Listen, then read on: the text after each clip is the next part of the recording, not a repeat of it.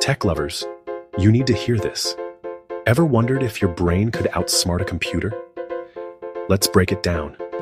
First up, your brain has 86 billion neurons, all firing away like a supercharged network. But computers?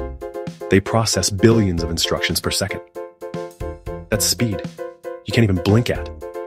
Storage? The brain's got you covered, about 2.5 million gigabytes, or roughly 2.5 petabytes. That's like stuffing your head with a million movies. But here's the wild part. Your brain can feel, imagine, and adapt. Machines can copy, but they don't daydream or invent new ideas on their own. So, who's smarter?